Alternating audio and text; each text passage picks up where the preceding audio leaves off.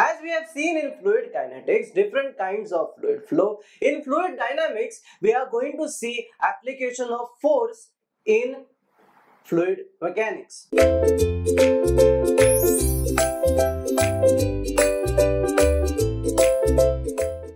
Introduction to dynamics, that is fluid dynamics. Now let us study what is fluid dynamics. Now in fluid dynamics, we are going to see application of force on the fluid motion. So that means over here we are going to apply force which is acting on the fluid. Now we already know what is Newton's second law of motion, that is summation of all the forces in a particular direction is equals to mass into acceleration in that direction. Let us consider this as x direction. So this acceleration will be in x direction. So there are different types of forces which are acting on the fluid. The first force which is acting, that is force due to pressure. That is, if there is a pressure difference between the two ends of the pipe, then this is P1 and this is P2. If P1 is greater than P2, if there is a pressure difference, then the fluid is going to flow in towards right. So that is the force due to pressure. Next is the force due to gravity, which is always going to act downwards due to the weight of the fluid. Next force which is going to act is force due to compressibility. Now, during application of forces on the fluids, the fluid might compress or the fluid might expand. So, during compression or expansion, there is some amount of force which is acted upon the fluid. Next is force due to the viscosity, that is the viscous force. When the fluid is flowing in a particular direction, the topmost layer flows with a very greatest velocity, the bottommost layer is almost at stationary. So during this, there is a velocity gradient between the bottommost layer to the topmost layer. So Fv is the force due to the viscosity of the fluid, that is the viscous force offered by the fluid. So this we have force due to pressure, force due to gravity, force due to compressibility, force due to viscosity, and the last force is Ft, the force due to the turbulence of the fluid. That means actually what is turbulence? When the fluid is flowing, there will be turbulence in the adjacent layer of the liquid. That means the topmost layer of the liquid will come in contact with the third or the fourth or the fifth most layer. So the turbulence will be formation of waves, so due to which there is some additional resistance to the flow of the fluid.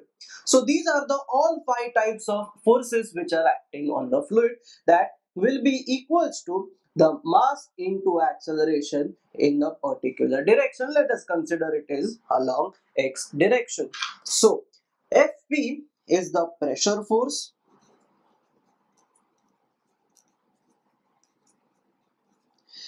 Fg is force due to gravity or weight. This is due to compressibility.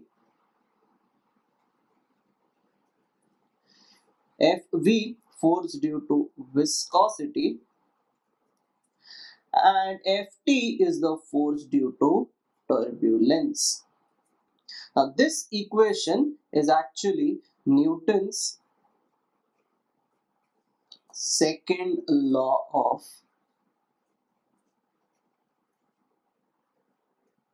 motion. So now these are the all the types of forces which is acting on the fluid. Now if in this entire all these types of force, if force due to if the force due to turbulence is 0, then what do we get the equation as? Force due to pressure plus force due to gravity plus force due to viscosity plus force due to compressibility is equals to mass into acceleration in a particular direction. Now, if you don't consider the force due to turbulence, then this equation becomes Reynolds equation.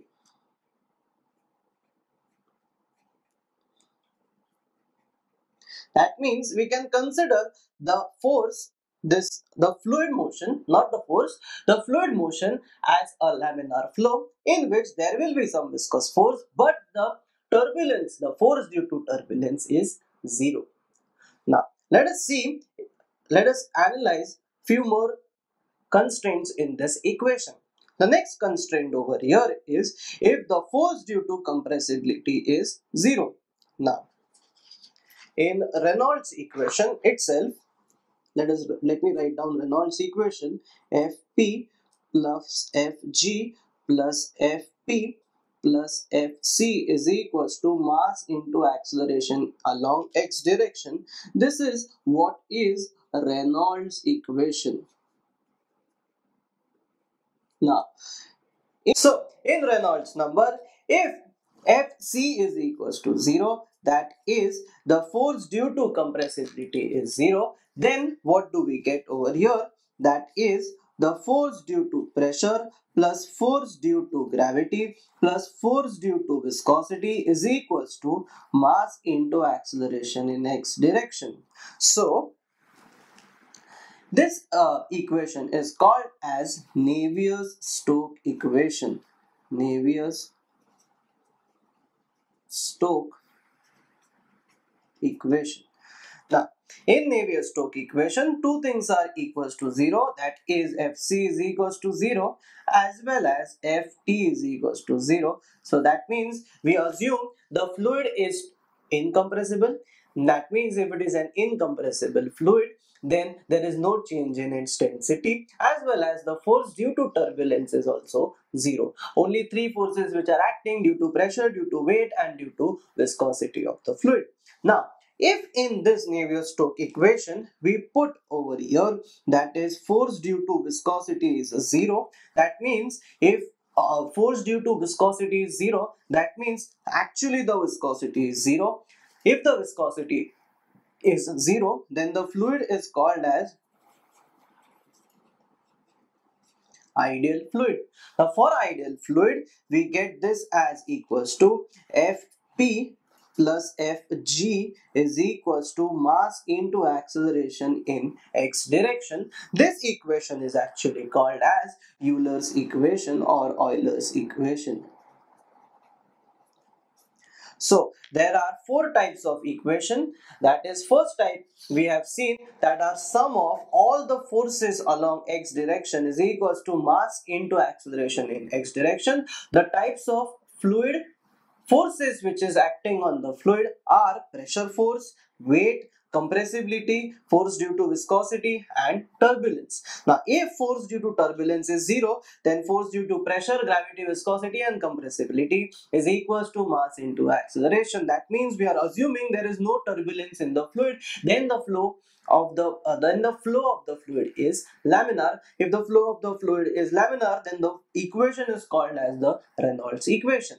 Now, if in Reynolds equation Fc is 0, then we see that the force due to pressure, gravity, and viscosity is equals to mass into acceleration. It is called as the Navier-Stokes equation. And in Navier-Stokes equation, Fv is equals to 0. That means force due to the viscosity is 0. That means there is no viscosity of the fluid. There is only one fluid which doesn't have viscosity, that is an ideal fluid. For an ideal fluid, force due to pressure and gravity is equals to mass into acceleration in that particular direction. So I hope you have understood what is fluid dynamics, a short introduction to fluid dynamics. Thank you.